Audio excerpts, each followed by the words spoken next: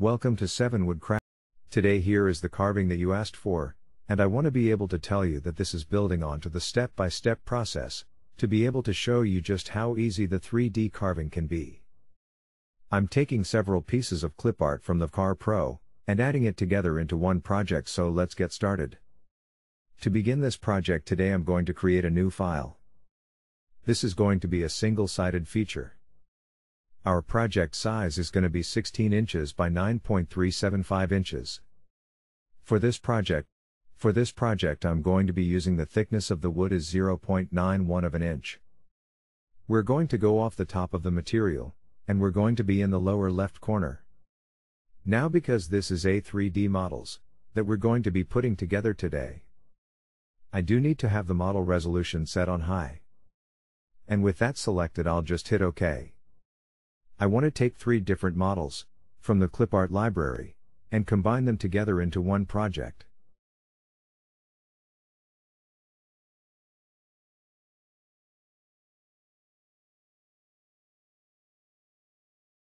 I want to find a panel, and we'll double click it, and that will bring it up over into this area. Now, one of the things that I'd like to be able to do is resizing this model.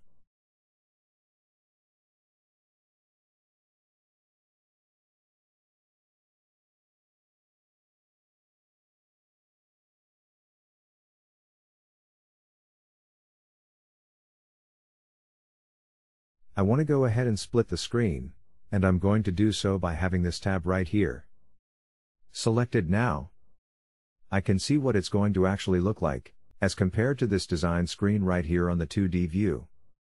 It makes it a whole lot easier to be able to see, when you see it this way.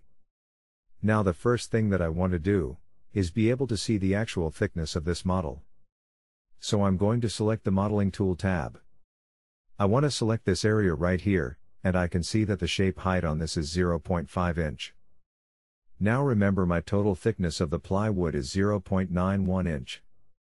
So this is a little bit over half the thickness, but I think that will work.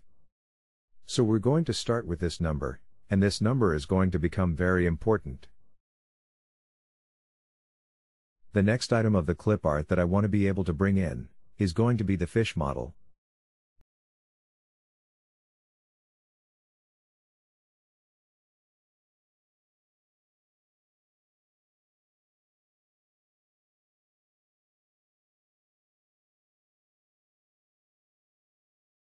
Double-click on this fish model.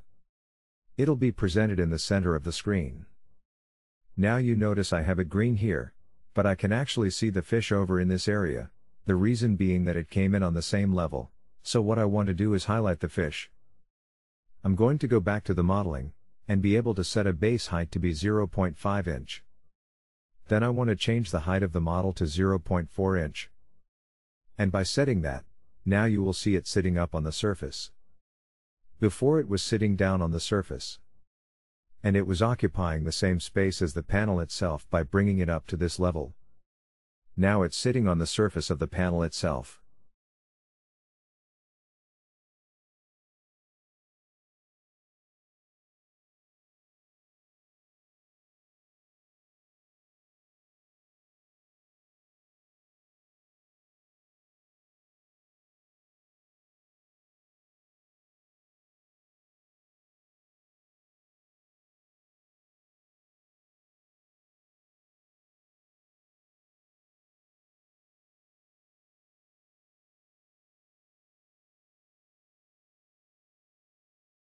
Now the next thing that I go back to my clip art, and I wanted this banners, double click on it. Resize it.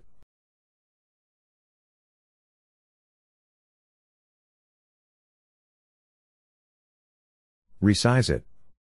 And again, we're going to need to change the height.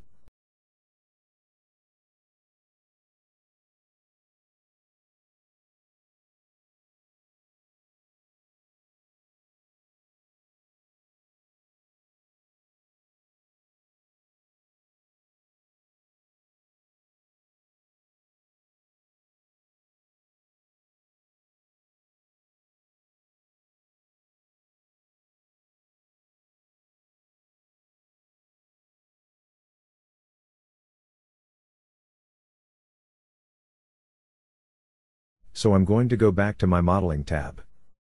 And with this still selected, I'm going to highlight the base height, and put in 0.5 inch, and the height to 0.35 inch. And now you can see that it's sitting up onto the surface.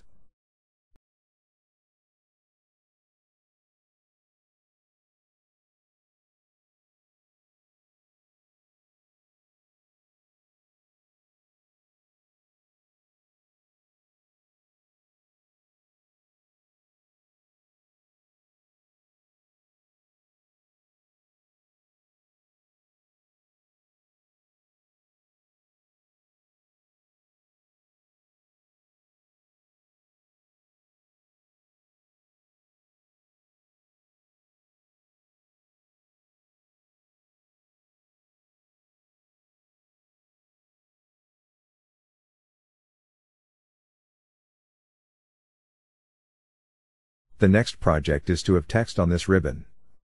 And I want to be able to have it, where it will follow this shape, of the ribbon as well. I want to be able to draw a line on this ribbon. Now with this line highlighted,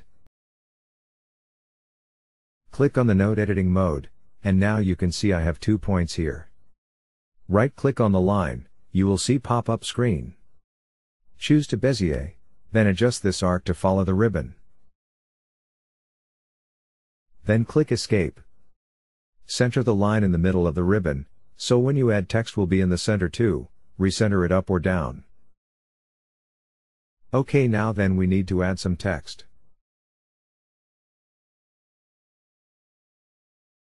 Click on Draw Text, then write, Gone Fishing.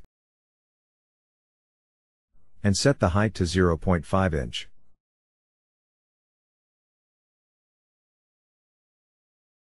Now click, on Text, on the curve to get the text follow the arc just we created. With the text was highlighted, hold the Shift key, then click on the arc. Click, on Curve, then Close. Now you can delete the arc. Now this text is really close together. And, if I scroll in, there's just not a lot of space in between these letters. So one of the things that I can do, is come right up here onto this icon, where it says Edit Text Spacing. So I'm going to click on that, and now I can come in between these letters, and I can click on it, and you see how it close in. Well, by holding the Shift key down, I can expand that out.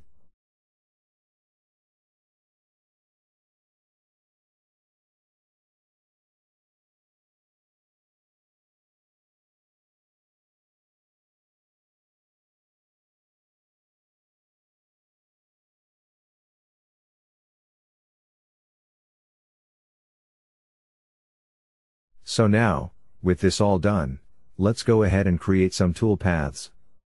First, let's go up here, and check all the material settings. The thickness of my material is 0.91 inch, and the thickness of my model is 0.9 inch.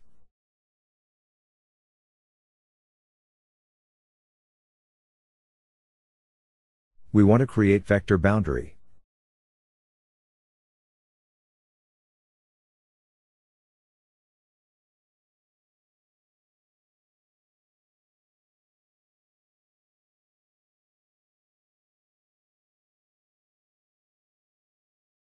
Go to Modeling, select the model, then click Create Vector Boundary.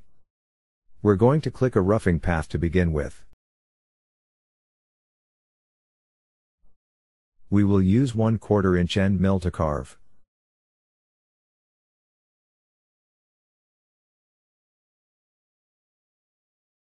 Use offset boundary 0.25 inch. The machine allowance 0.03 inch. Use 3D raster, and check the box, Avoid machine areas. This is new features, come with this version, to reduce the time of carving. Then click Calculate, then Preview, to see the result.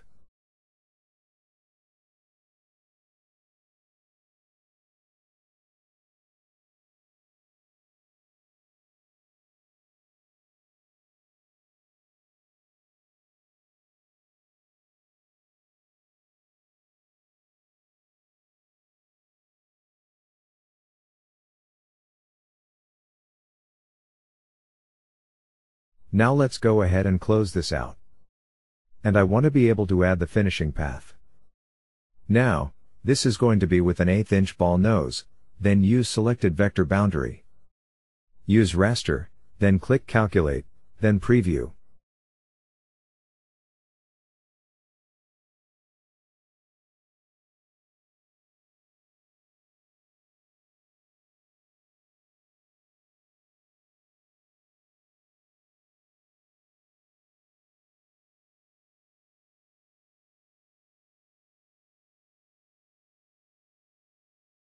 Now we want to carve the text. Click on VCarve and highlight the text.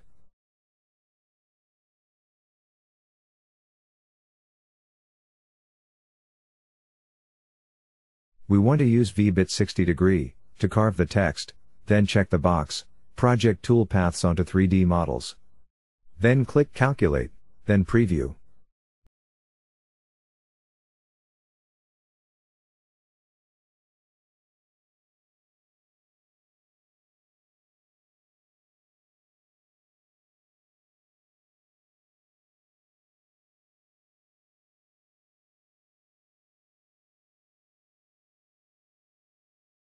The last thing we want to do is to cut the model from the material, so we use Profile Toolpath. The start depth is 0.7 inch, then the cut depth is 0.21 inch. Using 1/4 inch end mill bit, and outside cutting the vector, add taps as shown, then use ramp 2 inch.